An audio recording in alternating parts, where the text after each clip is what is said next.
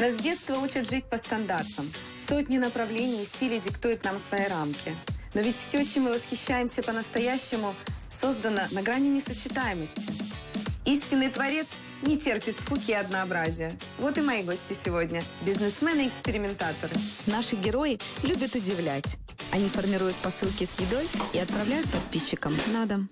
Мы те, кто хотим помогать ребятам, у которых есть свое производство еды, и помогаем донести їх продукцію до потребителя. Це в першу чергу освітній проект. Ми вчимо людей їсти не магазинну їжу. Подписчикам нравится, когда еда в ящике дополняет друг друга. Ми формуємо цей ящик кожен місяць. Кожен місяць збирається новий сет із 6-7 різних продуктів, різних абсолютно виробників.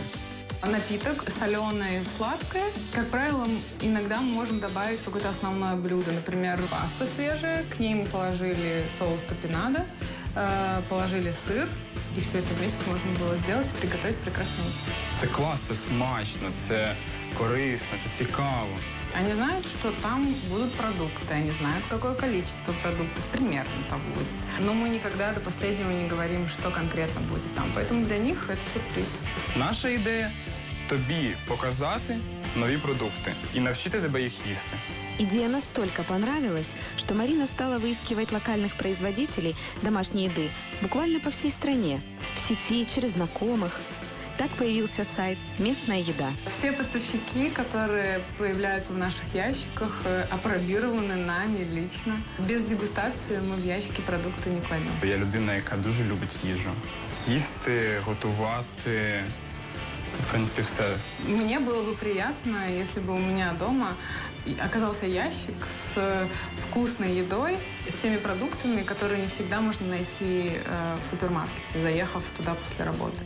Казалось, интересная идея, но бизнес пошел не сразу. Покупатели сначала обратили внимание на красивую упаковку и совсем не придали значения содержанию. Продукт был незнакомым, и не все понимали, куда применить новомодный соус или конфитюр. Що таке лимонний курт? Хто знає, що таке лимонний курт? А у нас є люди, які це роблять. Человек не знает, чего он хочет. Многие хотят покупать то, что они уже ели.